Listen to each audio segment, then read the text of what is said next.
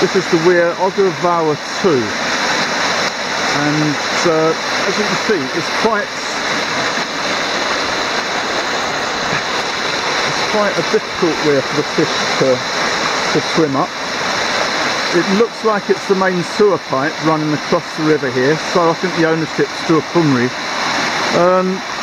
What makes it difficult is the apron of the weir is not going directly up to the riverbed above it. There's actually a lip at the top formed by the sewer pipe.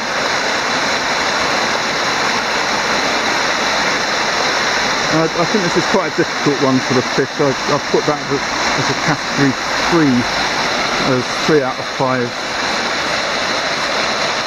This is the view from upstream.